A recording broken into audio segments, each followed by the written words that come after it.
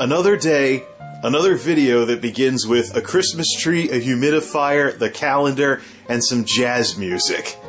I don't care. I'm still a wintertime rebel. The wacky world of MultimediaJay. Roll-a-vision. I'm over here on FossHub waiting for Android x86, the latest 64-bit release, to download. So yeah, I've kind of been out of the loop on Remix OS, and I found out what happened to Remix OS. Discontinued. Okay, let's go back to the project that inspired Remix OS then and see how Android x86 works on rubbish. Rubbish! Let's boot this thing. Not only is it rubbish because it's so slow it's borderline useless nowadays, it doesn't even have USB 3.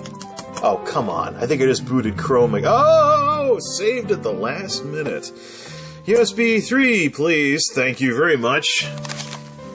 Anyways, okay, which screen is this going to turn up on? Well, this might take a while because it's being forced to run at USB 2 speeds. Cloud ready? Okay, what happened? Epic fail. Let the past die. Kill it if you have to. It's the only way to become what you were meant to be. Or something.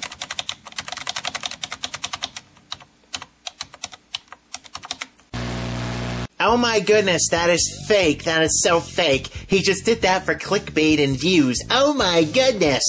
Missing OS. Reload the thumbstick. Droid. Oh wait, that's different. I remember those phones too. Install to hard disk. But you've never used this OS before. So? If that can breathe new life into this horrible piece of crap, then it will, yeah, something. Please select the partition. Right. Yeah, it's probably a good thing that I actually read the rest of the stuff in the box before pushing the button, because this is about to install Android x86 to the USB thingy. Now, don't tell me this is like old school Linux, where you have to key the partitions manually. Right. Hard disk. Do you want a GPT? Yeah, why not? Look at all that it is like old school Linux. Gotta do a regular one and swap file and, oh, brother. Oh, for Pete's sake, why can't this be like installing Ubuntu? Alright, so I made one big partition, which isn't showing up. Linux. You have to manually select right because this may destroy data on your disk. Do you want to write yes? Oh, you have to actually type out yes and no. Because this thing wants to absolutely make sure that you want to blow away a completely blanked out disk. Whatever. Please select the file system. Well, let's do ext4 because it's Linux.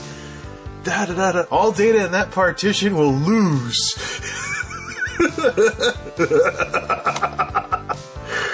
That's almost like your winner in big rigs over the road racing. This is like old school Linux. You gotta system read write blah blah blah blah blah blah blah. Just get me into the OS. I haven't had to deal with this stuff since Red Hat 5 that came with that Linux for Dummies book I had way back in the day. I don't know.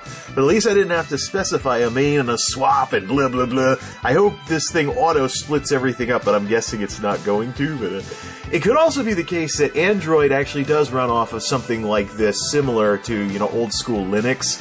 And I'm just seeing stuff that, if someone was making an image from scratch for a new device, maybe they have to do this, but expect to write 192 blah blah blah blah blah kilobytes. Yeah, okay. This is very much like old school Linux. Ubuntu, this ain't. Installed successfully. Well, let's try running it. I didn't install it just to sit here and gawk at it. By the way, the flickering that you were seeing earlier was the keyboard's F keys underneath the silver bullet. Getting a boot prompt? Oh, man. Okay, this gets an F in my book. Epic fail. Shooby-dooby-dooby-dooby-dooby-doo. Live CD. That doesn't give us a boot prompt, right? Decompressing Linux, parsing, blah blah blah. Yeah, so this is what it looks like when it's right, except it's super slow because it's running in USB 2. Okay, let's try this again, and then... What? Okie dokie. Alright, there's a prompt. But how do we get this to run actual Android? Look, I don't want to be dealing with boot prompts. Even in Linux, you don't have to deal with this anymore. I'm seriously thinking this should become a Linux laptop. Alright, let's destroy all of this and let's do NTFS or something like that, since Android x86 can be written to in NTFS.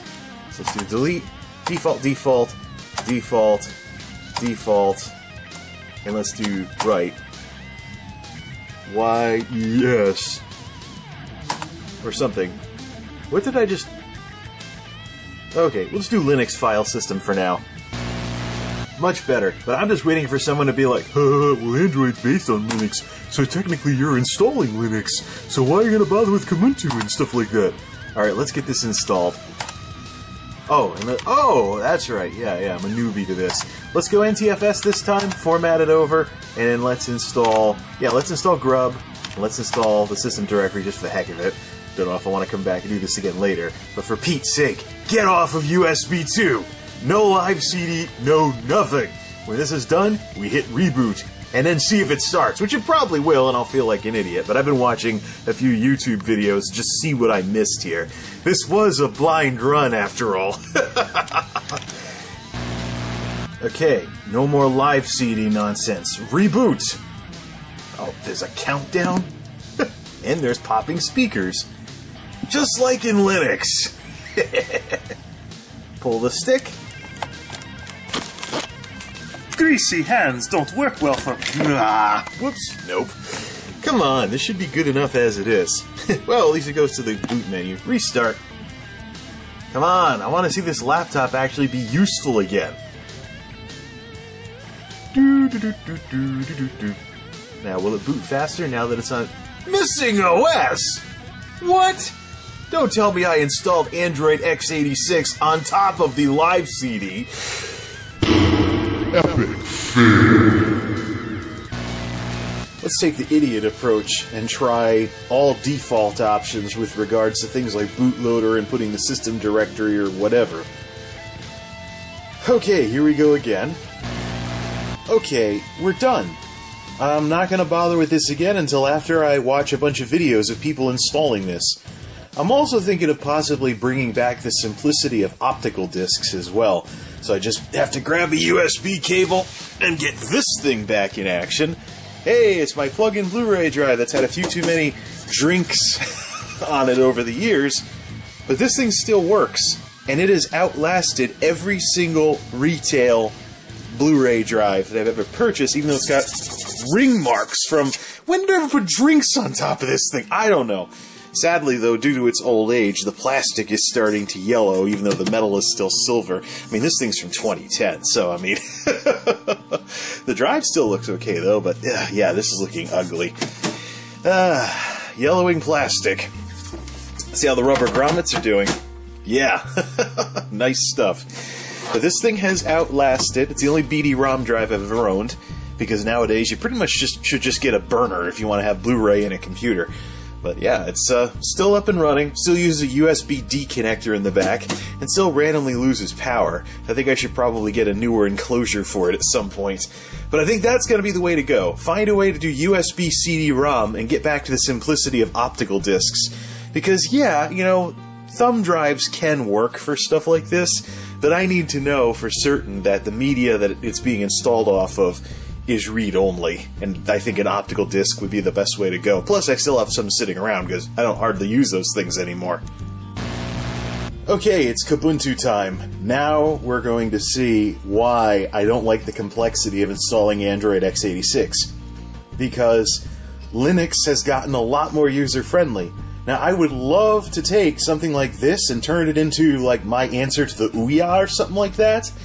However, it's not viable until something like Android x86 is as user-friendly as today's Linux distros. So I'm going to install Kubuntu here, and it's going to be way less complicated, because, yeah, major difference between today's Linux distros and what I was just dealing with. That totally looked retro earlier. Okay, looks like it's doing desktop extensions, just like the Chrome thing was. Let's do this. Start the live installer, and it's going to be just a point-and-click thing like most modern Linux installs are. This is what Android x86 needs to catch up to. There, see? Kubuntu. Simple as that. Didn't have to mess with anything. And that is basically where Android x86 needs to catch up to. Hey, let's log in and look around. As expected, updates galore, even though I checked updates during install or something like that. I'm actually going to keep Kubuntu on this thing for now and see how sluggish it gets as a full-blown Linux operating system. Maybe try a more lightweight Linux or something along those lines. But I'm starting to think that maybe my plan B might actually be better than my plan A for this, because a lot of the times when I'm like, yeah, I want to get more experience poking around in Linux, I don't want to give up one of my possible gaming machines in order to do so. So maybe this laptop that literally can't do anything else might be the best choice for just goofing around in Linux from time to time. So I've got the Kubuntu LTS on here, so long-term service and whatnot. So might as well grab some Linux. I'm not trying to do like the la la la Linux mother bleep bleep thing again, but let's grab some Linux. Oh man, Linux experience on a machine that is pretty much useless for everything else. I think that's probably the best use for this thing. Anywho, let's let this thing get its updates. Till next time, this is MultimediaJay, signing off. Thanks for stopping by.